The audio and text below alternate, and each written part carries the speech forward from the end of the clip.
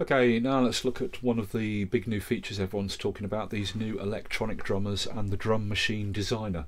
So we choose a drummer track, boom, create, and there's the drummer track. Select the second bit of playing. I've got a cycle range around it. Okay, it defaults to the usual default drummer, Kyle. But now we've got these new electronic drummers and they play this new Drum Machine Designer, which some people are calling an instrument. Okay, it's not. We'll look at that in a second. New electronic drummers. Okay, in alternative, there are two of these new electronic drummers, Maya and Duncan. And then there is a complete category called electronic, a new category with 5 electronic drummers in, and then a new hip-hop category with 3 electronic drummers in.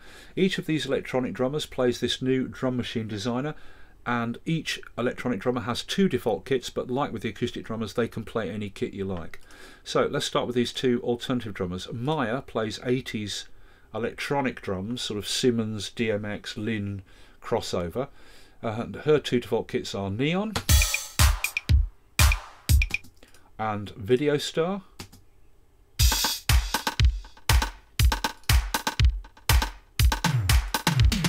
Okay, and then we've got Duncan, and Duncan is a kind of more contemporary electronic drummer. He's got 2 kits by default, Silver Lake and Analog Circuits. Okay, that's the 2 alternative electronic drummers. And then there are the hip-hop drummers. Dez, he's got 2 default kits, Trapdoor and Atlanta.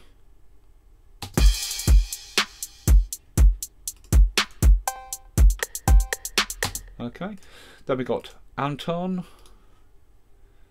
and he's got 2 default kits, Beat Machine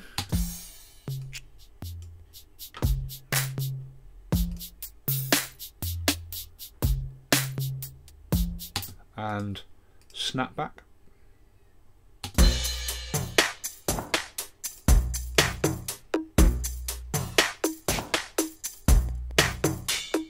Okay, and finally Maurice. And Maurice plays kind of boom bap, it says here, drum beats out of sample breaks from classic funk and soul vinyl records. Here we go, he's got 2 default kits, Crate Digger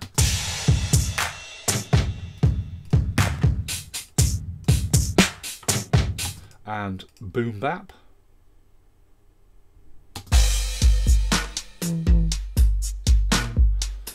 Okay, so that's your 3 hip-hop drummers. And then finally we've got these 5 electronic drummers. Okay, and these are club and dubsteppy stuff. Okay, so Magnus, thunderous electro house beats to complement anthemic synth leads and bass drops. He's got 2 default kits, Big Room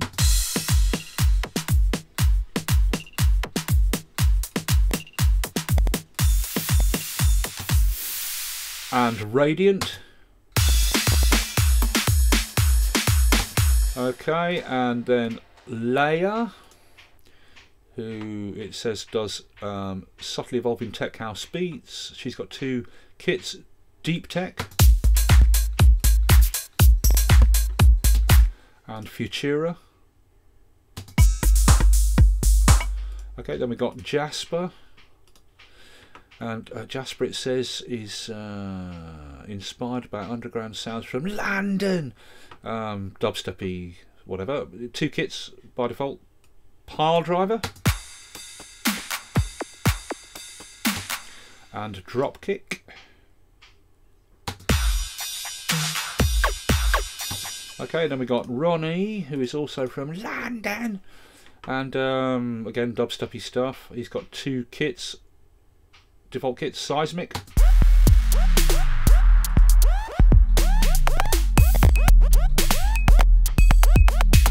and Depth Charge.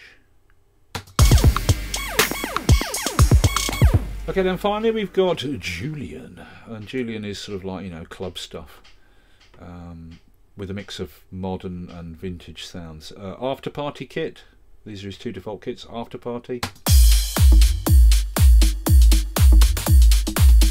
and Ibiza.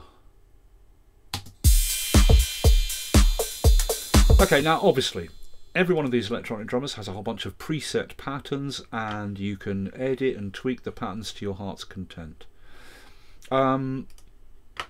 The editor looks slightly different, but it's exactly the same principle. You've got your drum layers, your kick, snare and clap layer, any combination of those, different patterns, and then adjust for simple, complex, loud, soft. Then you've got your high-end layer, hats, cymbal, shaker, any combination of those, different patterns, adjust, and your percussion layer. Now the percussion layer is different for different drummers. Julian happens to have this one percussion layer, different patterns, adjusts it. But for example, Ronnie, he's got 3 different percussion choices in his percussion layer. Horns, effects, sounds and claves. Again, choose the different preset patterns, adjust loudness, softness, complexity, etc. Blah blah blah. Okay. Other than that, we've got the fills, we've got the swing, but the details are different to the acoustic drummers. This is very cool. We've got this complexity range restrictor here. Each drum can have its complexity range restricted, and that's very, very clever. Very clever.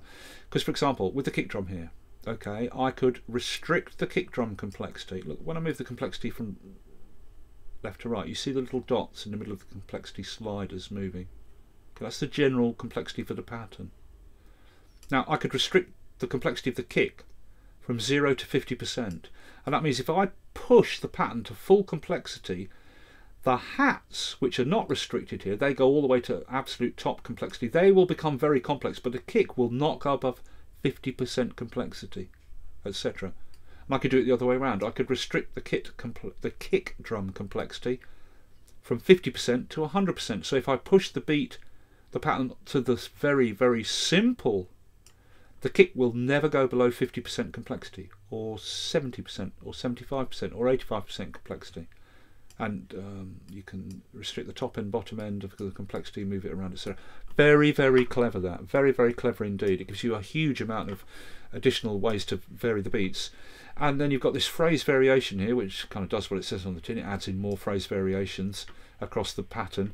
And Humanize, that just kind of makes some of the notes sort of off the beat fractionally, you know, so they're more human feeling.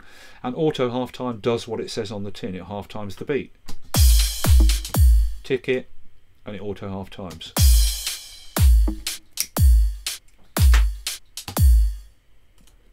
Okay, so that's all these electronic drummers, and obviously you can tweak and edit these patterns to your heart's content.